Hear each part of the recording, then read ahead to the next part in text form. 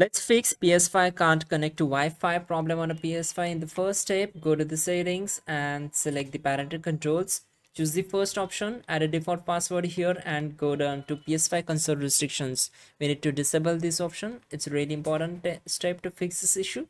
Once done, go to the network, select the connection status and choose the view PlayStation network status. Make sure all the servers are up and running. If not, what we have to do is simply go to the settings and choose the setup internet connection, and then you can press the option button from the controller to access the advanced settings. But before this, go to the frequency and choose automatic.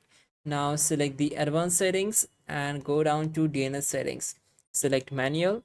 Now you can access the primary DNS and secondary DNS. So for the primary DNS, add here 8.8.8.8 and to the secondary DNS add 8.8.4.4. Once done, select OK, complete the reconnection process and then go down to users and accounts. Go to other options and choose restore licenses. Check all the games and apps from here and select restore. This will take around 4 to 5 seconds to complete the process. Once done, we need to simply restart the PS5 and the problem will be fixed.